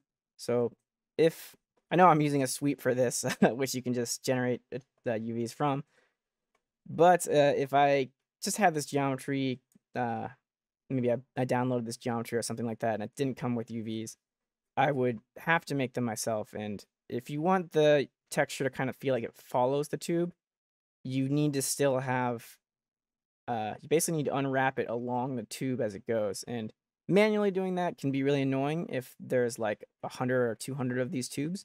So the idea here is to use these easy seams from tubes. And it takes a camera. So if your geometry is, if it's still or anything like that, then you can use a camera to basically hide the seams behind the camera. And you can change something to, I think the easiest one is to use the lab skeleton curve here. It's going to take a little bit longer, but it's maybe a lot cleaner. You can see now. And now we can also click this Generate UVs as well button. Now you'll see that we have UVs kind of along the seams here. So you could do change some of the methods here if you want. See if you get some better results. But I think actually right out of the box this didn't look very bad. Now on UV flatten, we can change between spectral or angle based. And yeah, I mean that's basically the gist of this easy seams from tubes. Along with this, really the main one is this easy UV seams, and I'll show you how we use that in a second. So I have this template body now, and it comes with UVs, so I'm actually going to delete them. Okay, so now we have no UVs, and if we plug this easy UV in, it wants a camera. We don't need a camera, but it wants one. So basically just turn this camera and point it towards our camera that we're using. And then what we want to do, I'll turn UVs off for right now, is we want to adjust this in view threshold. You can see the higher we bring it up, the more kind of out of focus or covered up the seams get. And the lower we get, the kind of less aggressive it is with hiding those seams. So let's keep pushing this threshold up. And I'll hop out of this view in one of these angles so I can see it from the side. Let's just UV them like this. So you can see now that it's pretty much eliminating anything that's cropped off, like below his waist here. Here we go with this threshold. Again, the more it covers up that seam. Okay, so this is using the camera plus the auto seams. So you can see the auto seams going up and down the middle and stuff like that. We have this auto seams weight here. So we can mess with this guy. The lower we bring this down, the more impact it's going to have on the camera seams. If we do just the camera, you'll see these are our seams. And if we generate UVs like this, we're going to get a lot of stretching. So that's the whole kind of reason that we're using these camera auto seams. And we can kind of play around with these until we start to get a little bit more. We also, in the viewport, can go ahead and draw some seams. So, for example, there's a seam right there now. There is a seam right. Sometimes you have to give it a few goes. Let's go around his neck here.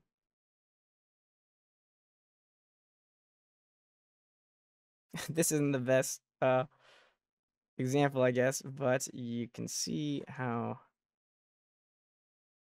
you can get nice little UV patterns if I turn off the seams and all that stuff.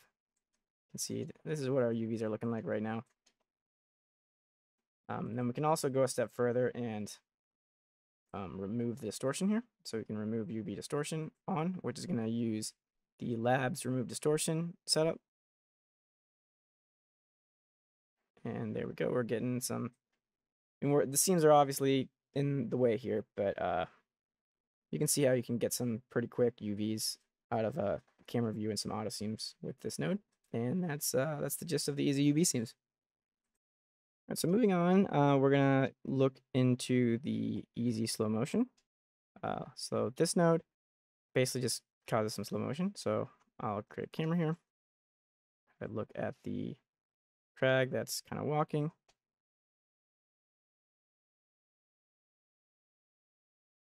Okay, so I drop down the easy slow motion node and I just plug it in. And now what you have to do is you have to cache it. This isn't caching any of the geometry that's coming in. It's just caching a detail attribute. So it's super quick to cache it, but that's why I recommend you cache entire sequence. I guess we should edit this speed first. Basically, the speed here controls how fast this thing is going to play. And we can actually animate this, which is the big deal for this node. So we can take this and say, I want when he swings it here, I'll put keyframe here. And then I'll take this down to 0.2. And then I don't really know. Let's see, force recache. Let's keep playing through it. Right when it gets to maybe here, I'll add another keyframe. I'll go forward a few, and then let's go back to 1. And let's force recache entire sequence. Now we got this. So we got swing's about to start, then it goes into slow motion. And let's do another one right here. So let's go back a few, keyframe, go 0.05 here, recache, change this to 500.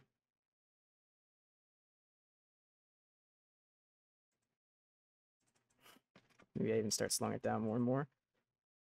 And let's play it a little bit more, and let's go right here. I'll keyframe this, and I'll go forward a few, and then I'll put it back to 1. So now we got this.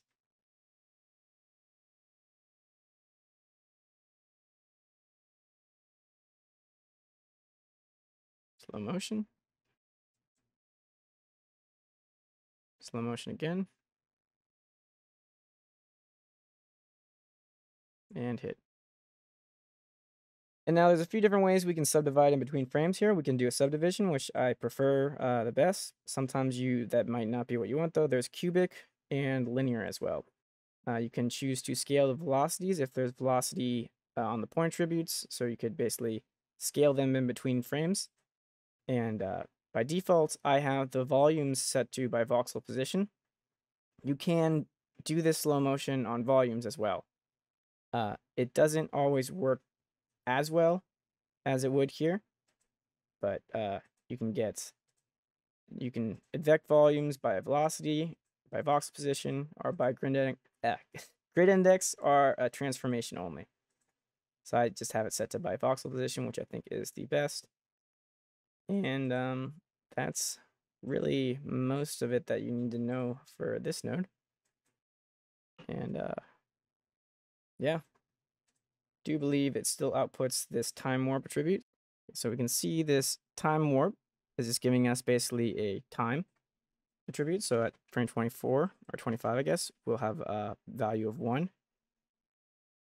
And then it's going to slow down with it. So we can retime other stuff with this time warp attribute if we have to. Okay. So moving on from that one, let's take a look at the easy spiral. Plug it in, and you'll see you start getting these spirals. The push is how far it gets pushed each frame. There's a smoothing and fit inside of this thing if we want to kind of remap some of it. Substeps are important because each frame is going to advect itself. So the more substeps, basically the faster it's going to run.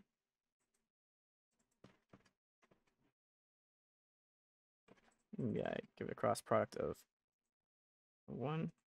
This is going to be the direction that it's going to be going in. So, I mean, it's a fun little spiral node, but it's nothing crazy. If we keep going forward, we have the easy box clip, which is similar to the camera clip, except it just uses a box. So it basically creates 4 clipping planes for you. So if I have a box here, and this is not a Boolean that I'm about to show you. This is a clip still. So basically it creates 4 clips. So it's real easy to work on really heavy geometry. So let me just give this like a mountain. Stuff that maybe wouldn't work great for Boolean stuff. You can just kind of pretty quickly clip out little squares. You can even change the angle of them. They don't have to be straight up and down. And you can box out stuff like that. So that's the easy box clip. Continuing on, we have the gradient spiral, which is different from the just standard easy spiral because it's not really a simulation. It just is all at once. So I can do maybe slice separation, something like that. You can get some kind of really cool looking stuff going on here.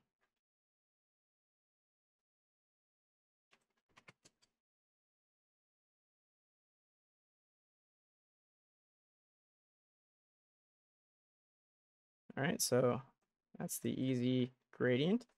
Now this next one, the easy fix intersecting pact, is a way to, if you have a bunch of geometry that's, let's just scatter some points on a sphere.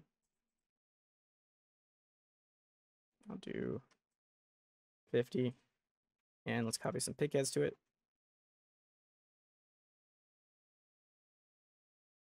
Okay, so I got these guys here, and they're intersecting, and I don't love it. And I want the same kind of look, but I don't want to deform any, like I don't want to push any of these things around, like deform the actual topology of it. I don't want to push things in. I just want to kind of almost like sim them out of where they are into a position where they would fit. So all you do is you plug them in. And then reset separation guide, reset RBD simulation. And you can see that the separation iterations is basically how many frames this thing's going to run. But it's taking it from a rest point to a position where they all are de-intersected. So there you go. And now you got the kind of same look you got here, but de-intersected pick heads. So moving on from that, we have the easy sculpt, which is kind of like a, it's not for super realistic or super heavy models. It's basically kind of like for a rough outline of something before you want to start adding the details. It's kind of like, I don't know how many of you use ZBrush, but it's basically Dynameshing. So if I check on the Dynamesh, then I can start painting things, and with each stroke, it's going to re-Dynamesh the object. And I can change these Dynamesh settings. Maybe I up the smoothing.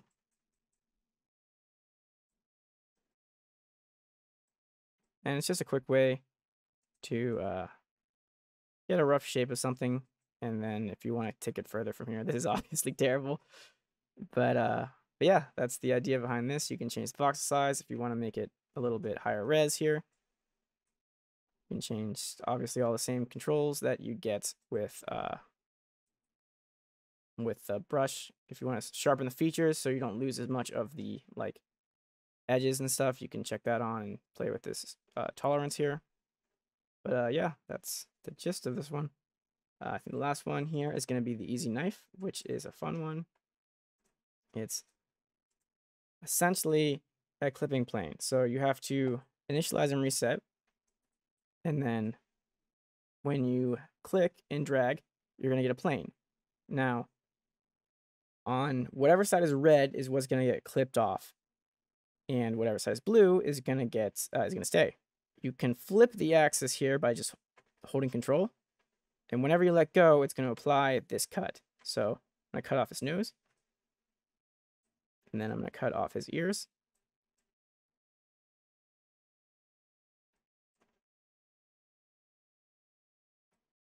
And then maybe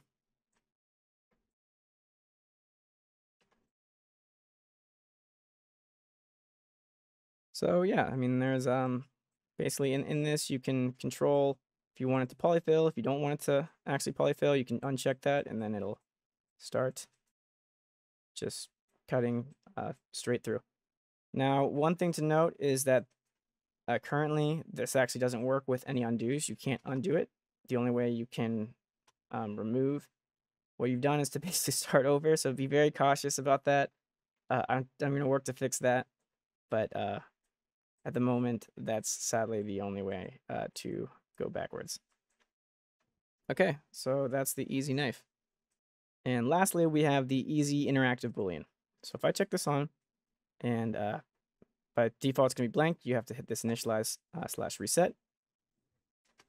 And now if I hit enter and I'm in the view state, I can just start dragging out shapes. So there's a bunch of shapes that come with this. By default, you can actually add your own if you plug something into the second input. But for right now, I'm just going to show you the default shapes. First, we have a square.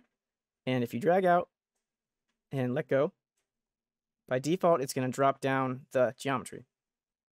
Now, if you hold control while you're dragging and then you let go with control still held, it's going to cut. So you can make cuts and you can make added pieces. And now if for whatever reason you want more geometry to work with, or you want to kind of smooth this out and stuff, you can dynamesh this by just clicking the middle mouse button. And now you see we have a dynamesh of this.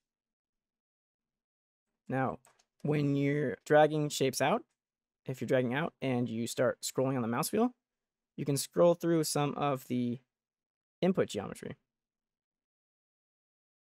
So if I want to use this sphere now, I can do that. Maybe I want this triangle. And let's go ahead, let's plug a pig head into this. So plug that in there. And then now we can see that we can cut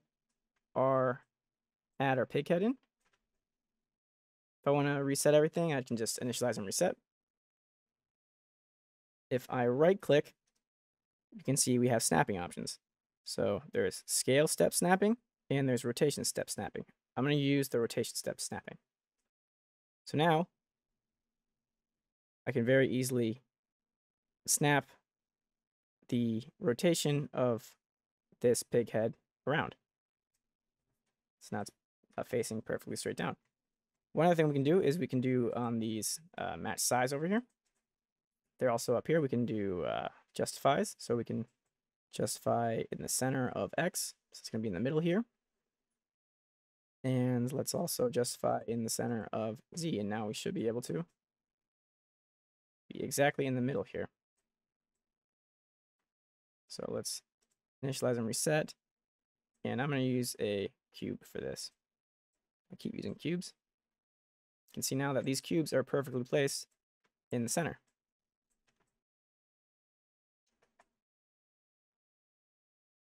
And if we wanted to, say, do it on this side, we could just set it to X and Y. So center X, center Y.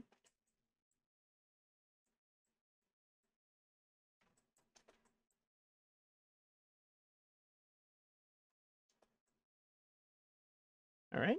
And then one thing to note is, like the Easy Knife, this tool does not do undos. However, there's a little bit of a way around it I made at the moment. I'm going to eventually get around to making it legitimate. But we have this load, last edit, and load backup. So it does save one, your last edit, basically. So if I go on this. Oh, yeah, I forgot I'm centered. And I drag this out. And I hit load last edit, and I hit initialize reset. It's going to pull back the last edit.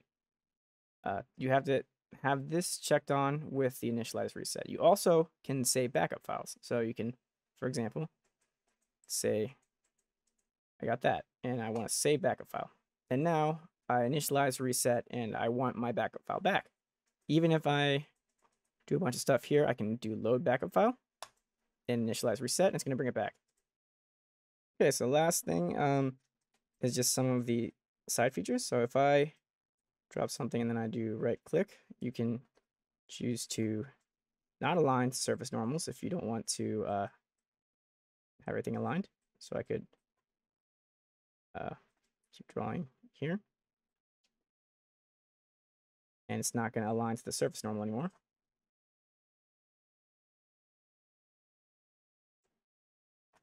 You can also go ahead and do copy previous scale. It's going to, whatever scale of your last object was, it's going to use that. So you can see how these are all the same scale now. You don't have to resize anything perfectly. And again, to Dynamesh, just middle mouse button click. You can change those Dynamesh settings with this VDB Dynamesh settings tab here.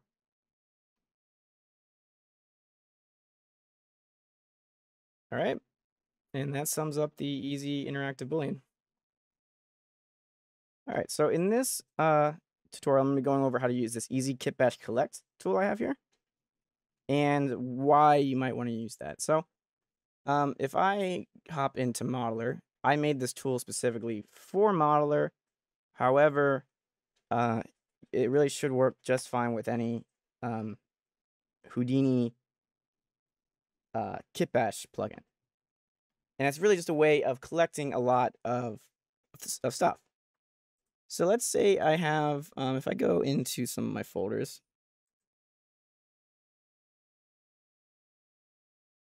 give me 1 second. Okay, so if I go into some of my folders, I have this test. I just copied over some of my 3D files that I own into here. And so I have a bunch of different stuff in here. I have some buildings, some CG axis. I have some base meshes that I got off of ArtStation and Gumroad and stuff. And I have some mushrooms. I have penguin. I have lots of different stuff in here. Let's say that I want to get everything that's inside of all of these folders into here, and I don't want to have to go through each folder because I have, in my actual 3D objects folders, I have a lot of content that I've bought over the years. So merging all that in by hand is incredibly slow if I'm going to use the default method.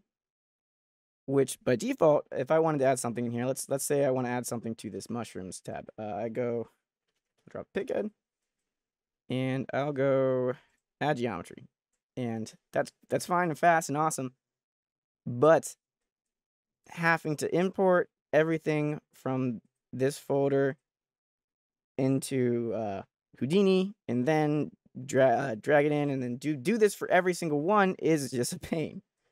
So if I delete this, I'm going to create a new library here. Or hell, I don't even have to do that actually. So if I go into this KITBASH collect, and in here, it asks for a search directory, what it wants me to search for, and then you have some test geometry options here. So I'm just going to go into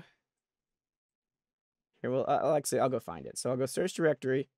I know it's in my B folder. It's in 3D, and it's test. So this is my search directory.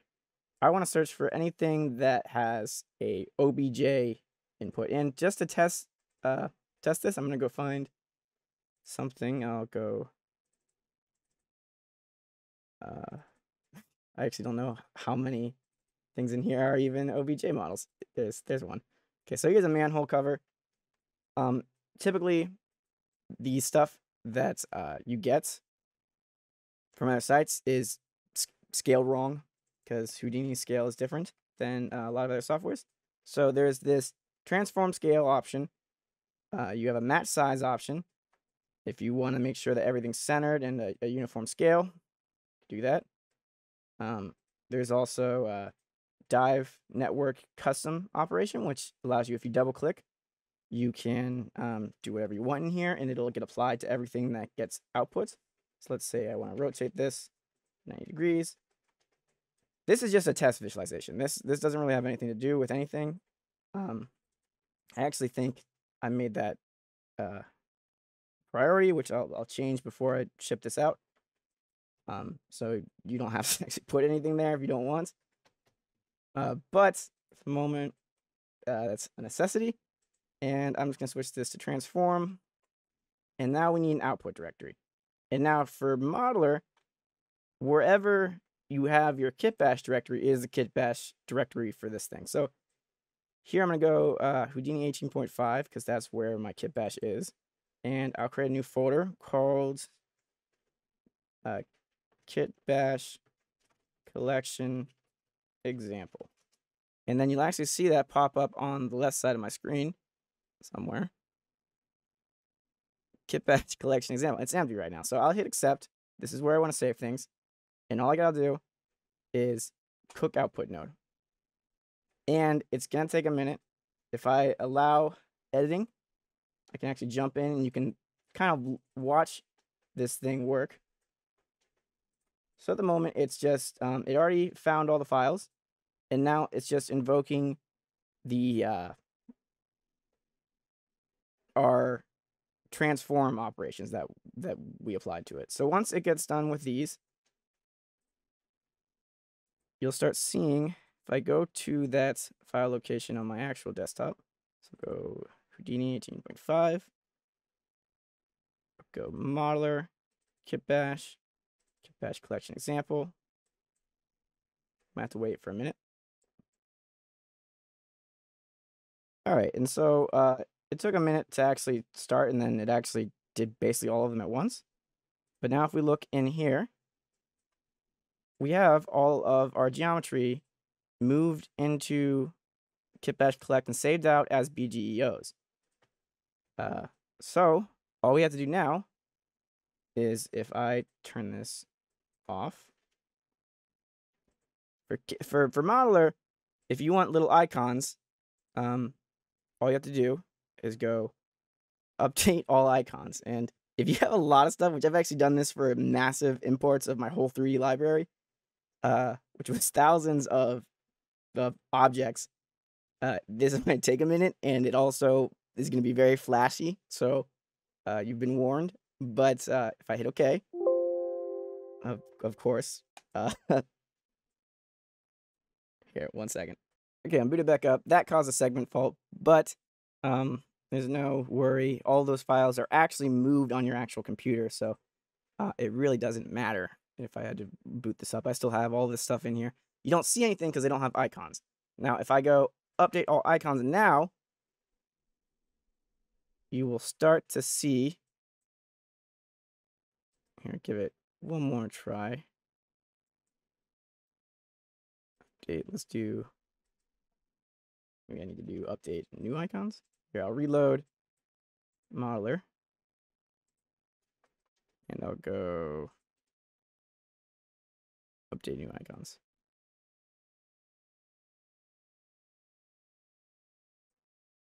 There we go. So now you'll see it's starting to go through everything that we made, and it's making icons for them. And this could take a minute. I don't know what I put in that folder, honestly. But here you go. And now you have everything from that folder in here. Unfortunately, they do not come with the they do not come with the textures and all that stuff that comes with it. That's just a side effect of this setup in general. So honestly, it works best for things that you can shade procedurally. However, you can create a workflow kind of around this. But as stands, to be able to go through a whole folder and collect everything and move it to another location is what this tool is for. I hope this was useful. We'll move on to the other KITBASH collection tool I have in a second. All right, moving on. This tool is for situations like this. If I have, all right, maybe let me make sure that this is the right file. Okay, so sometimes in KITBASHs, you get stuff like this, where, for example, I bought this robot KITBASH on ArtStation, and there's 250 pieces in this thing, but they all came in one file. Like this is all that I got. So it's not like they're already cached out into individual files. It's just this, and doing this manually sucks.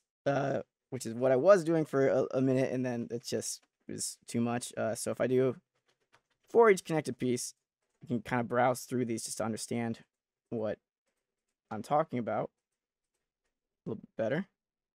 I'm also going to do single pass. So you can see I have all these different items that are kind of their own thing, and I want them all separated out so I can do the same kind of thing I just did with this KITBASH in modeler. So what I can do for this is I can do my KITBASH collect into separate files, or separate pieces, and what all I have to do here is I just have to import whatever this guy is. Oh, actually, I think I had it already set there. And now, by default, I believe it's actually running through a for each loop that's hooked up to your frames. So I can browse through these if I want to see the different pieces. And I can separate these with a few different things.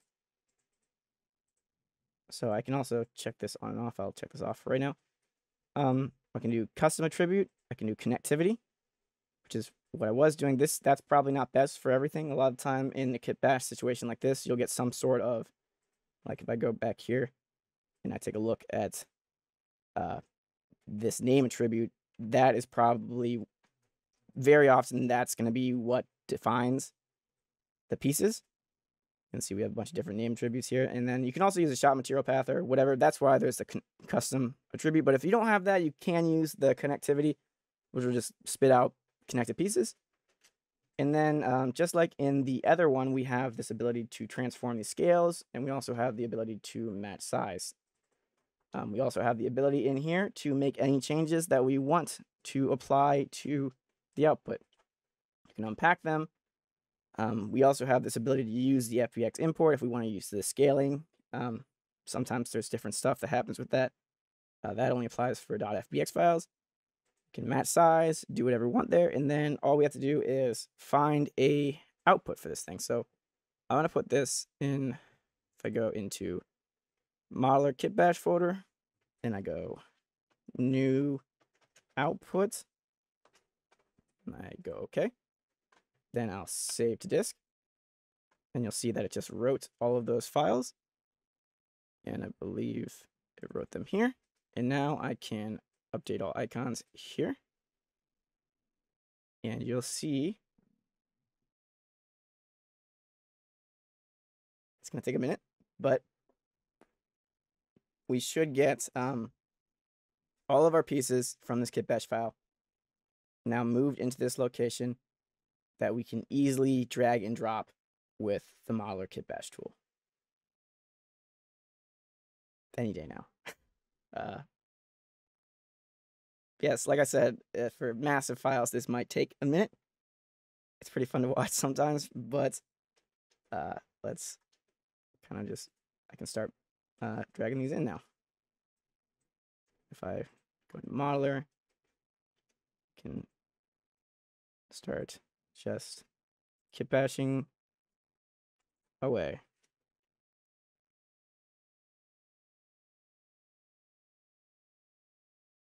I mean, this is obviously terrible, but it's like you get the point of how it can be really nice to just automatically collect stuff like this. And you can use it for other purposes, but that is the main reason I built this tool. So I hope this helps kind of understand how these work. If you have any questions, leave me a comment.